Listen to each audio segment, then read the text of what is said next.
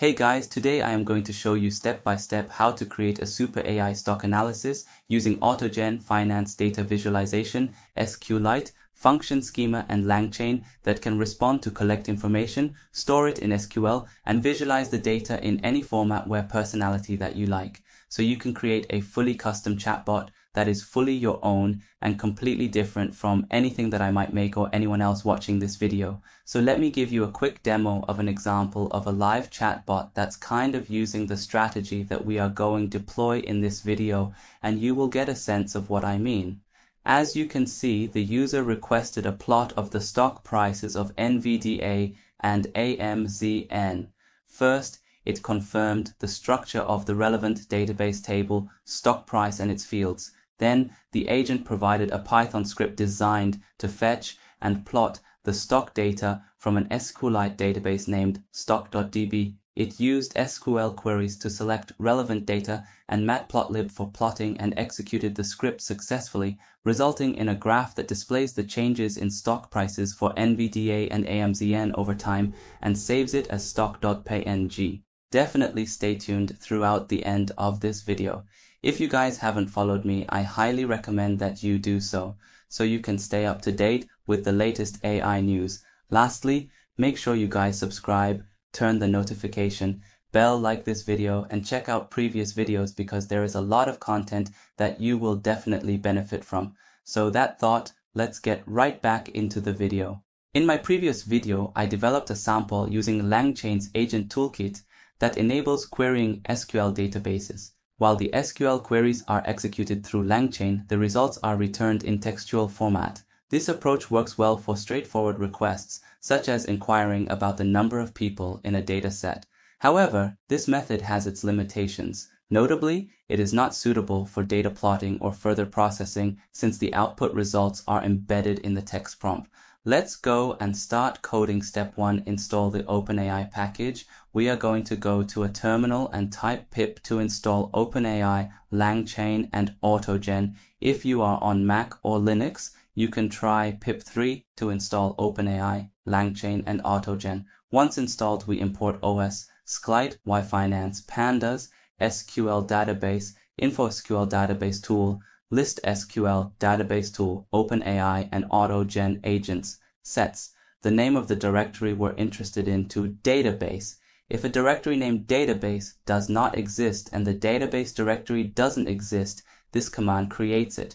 We're going to download stock price data for 5 companies: NVIDIA, NVDA, Tesla, TSLA, Apple, AAPL, Microsoft, MSFT, and Amazon AMZN using Yahoo Finance. Each company retrieves data from March 1st, 2022 to December 31st, 2022. The downloaded data typically includes information like the opening price, highest price, lowest price, closing price, and volume of stocks traded for each trading day within that date range. Let's add a new column named ticker to each of the stock data tables for NVIDIA, Tesla, Apple, Microsoft, and Amazon. In each table, this new column is filled with the respective ticker symbol of the company: NVDA for NVIDIA, TSLA for Tesla, AAPL for Apple, MSFT for Microsoft, and AMZN for Amazon. This helps to easily identify which stock data belongs to which company and combines the stock data from NVIDIA, Tesla, Apple, Microsoft, and Amazon into a single data frame df using pd.concat. It then sorts this combined data by date. We are going to store the data frame in an SQLite database, establish a connection to an SQLite database located in the path, and save the data frame df into the database as a table named stock price. If a table with the same name already exists, it is replaced with this new data. Then we close the connection to the database to ensure data integrity and release resources. We create a connection to a SQLite database named stock.db located in the database directory. Set LLM to initialize an instance of OpenAI's language model, specifically the GPT 3.5 Turbo Instruct version. The temperature parameter set to 0 suggests that the model will generate more deterministic and consistent responses, and then create an instance of a tool to combine functionalities of both the SQL database and the language model. List SQL database tool.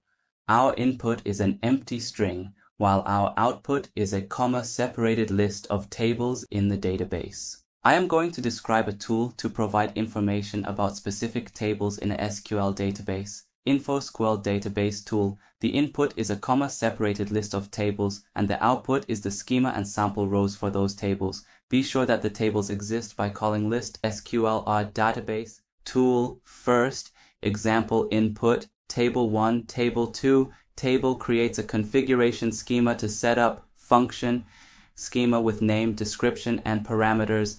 If the tool has an argument, none, these arguments are added to the properties field in the parameters section of the schema, and the returning our function schema. We initialize two empty structures, tools and function. Map are set up. Tools will hold configuration schemas and function map. Then we loop through the list and process each tool to generate a configuration schema, add the generated schema to the tools list and map the tool name to its execution function. Last time, LangChain was responsible for all DB handling, but this time, AutoGen will execute queries. The files in workdir can be used by AutoGen, so tell it the file name at the agent's prompt. I've modified AutoGen's default prompt slightly, added the following at the end. Additional information: you have a database named stock.db that contains information about stock prices. Also, as a bonus, there were times when an SQL code block was created in the output instructions, so I added the instruction, include no more than one code block in a response. Also, I slightly changed the wording of the termination judgment to read, please conclude with terminate, once you have successfully answered the user's instruction or question. Let's set up the list to AutoGen. We create the config list as follows. Config.list is a list containing configuration settings for the model you intend to use. With this configuration, we are ready to use AI agents with AutoGen. The user proxy agent has a human input mode parameter, which puts an actual human in the agent loop based on its value.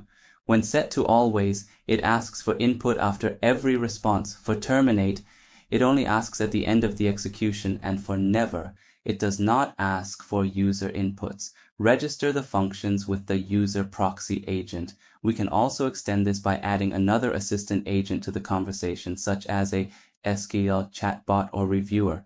This will help make the output more personalized. Here is how you can do that. Let's try out. Following the preceding steps, the previous function is fine. Now let's proceed to generate a graph programmatically using the gathered data. After executing the above, I verified the table's contents as previously done, developed and executed the program, and obtained the subsequent plot results. So there you go, that was a super AI stock analysis in under 8 minutes. Very simple to interact with OpenAI and multi-agent, and this is obviously quite powerful. You can do a lot more than I did here. I would love to hear what you do with this code. In the comment down below, let me know, and I look forward to seeing you in another video.